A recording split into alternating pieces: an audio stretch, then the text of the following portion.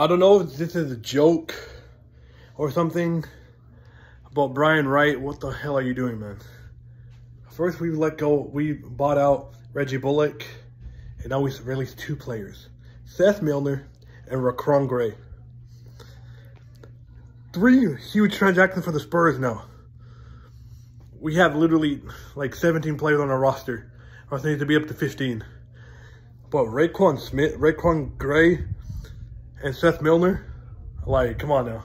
Seth Milner, I saw him in the summer league against the Thunder. Did pretty decent. RaiQuan Smith, I know we signed him. We released him, so we pretty much wasted a spot.